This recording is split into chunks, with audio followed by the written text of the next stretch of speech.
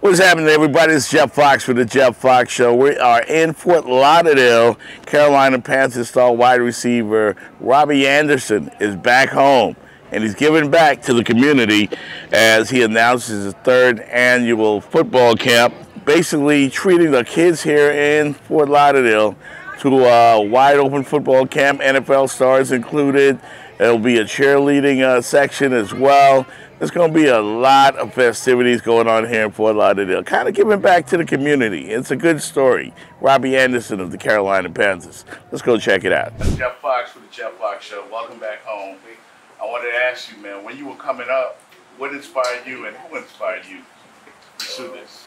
The main thing that inspired me is just the enjoyment I got from playing football and sports, And always, like my mother always pushed me to be a lot of life, you know what I'm saying? And was always transparent about circumstances in life, you know what I'm saying? Pushed me to being successful and would allow me to not be successful, you know what I'm saying? So I would say that growing up, I was inspired by like when I was real young, like Derek Jeter, Allen Iverson, Latrell Sprewell, like those were like Sean Taylor, you know what I'm saying? Like Terrell Owens, Ocho.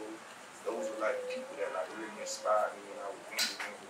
And I always wanted to be an NFL player. Well, I wanted to be a Major League Baseball player, and then I kind of like got more with baseball. Right. And then really just was all about football. It's great to see you have success here, coming back home.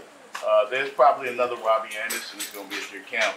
So what would you say to that person? You know, keep dreaming, and you know, don't let certain things, the currents, ever defeat you. You know what I'm saying? Don't let people also influence you in the wrong way. You know what I'm saying? Stay resilient, stay strong, get good grades, and stay out of trouble. More importantly, too, you gotta work hard.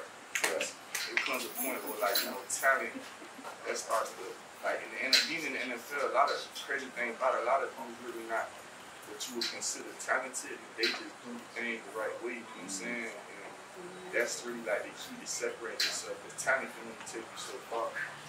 The Jeff Fox Radio Show.